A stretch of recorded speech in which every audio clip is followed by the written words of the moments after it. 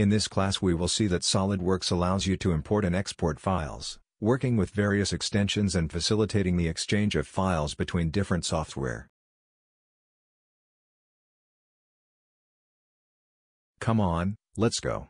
You can open parts from previous versions of SolidWorks in new versions, keeping the modeling tree with all the features of creating the part.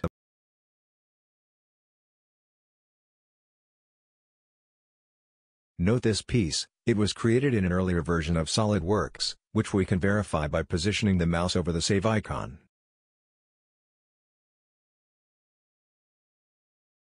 If we save this piece, it will be converted to the 2013 version.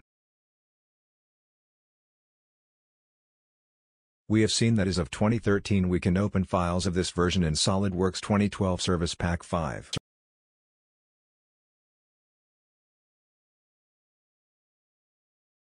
However, we are unable to open parts of recent versions in other old versions of software. And the solution in these cases is to save the part to an alternate extension and open in SolidWorks. However, some information may be lost. We can save as IGES, STEP, SAT, among other formats, but the best format for file exchange between SolidWorks from previous versions is the ParaSolid format. By clicking on Options, we can define in which version we want to save the part. Note that we have options for each extension type selected.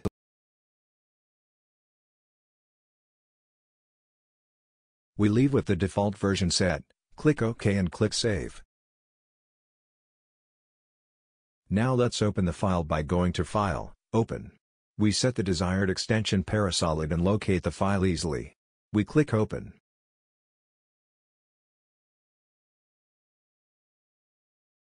Note that the diagnostic import has been applied and the command informs us that there were no problems with this file. We have confirmed and now displays the Feature Works box, which asks if we want to recognize the features used in modeling this part.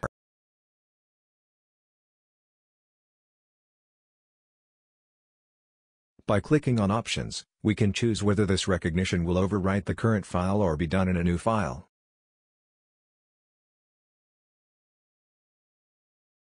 We leave the default settings set and click Yes. See that Property Manager offers several options, including we can choose which features should be recognized automatically.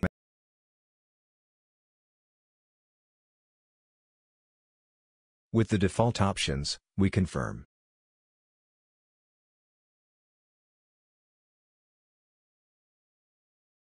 See that SolidWorks has automatically rebuilt the design tree for this piece and we can access the features and even edit them.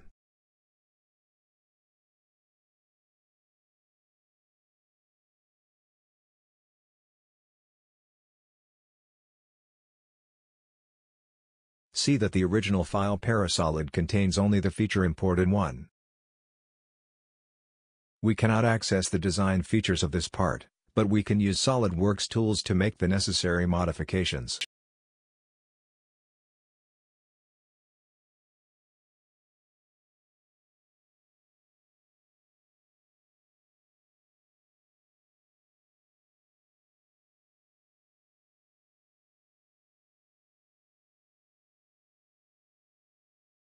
After making the modifications and clicking Save, SolidWorks opens the Save As window, leaving the part extension selected by default.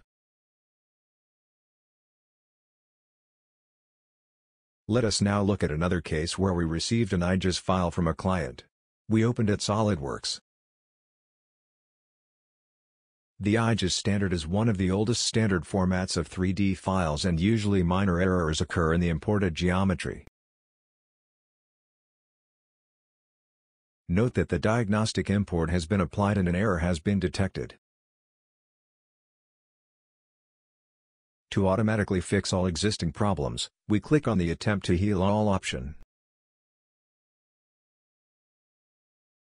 Note that a message states that the template has been successfully corrected. See that the box Feature Works appears and we click Yes. You see that an error occurs because the model contains overlapping solids, because it probably originated from an assembly, and the feature cannot be applied.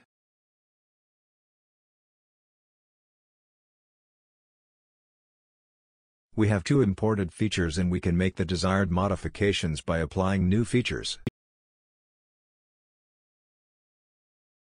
If we want to send only an image of the SolidWorks part or assembly to a customer, we save it in the JPEG extension, or as PDF.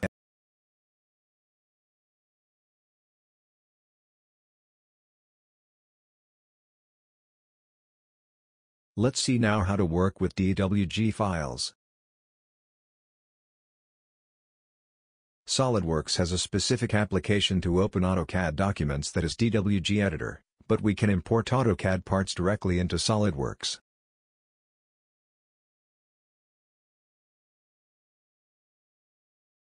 We access the Open command and locate the part in the DWG extension.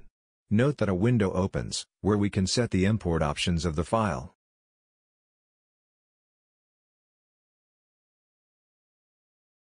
See that we can choose to create a SolidWorks drawing file, or import into a new part file. We choose the options shown and click Forward.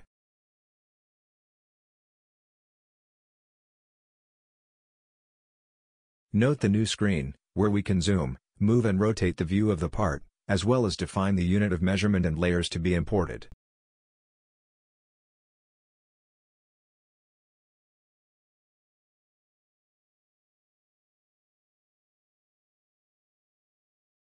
We click Finish and see that the model has been opened and the Feature Manager shows us several features of imported curves.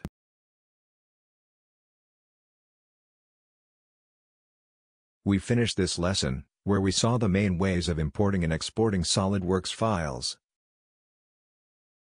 clarifying the questions pertaining to the subject through the examples shown.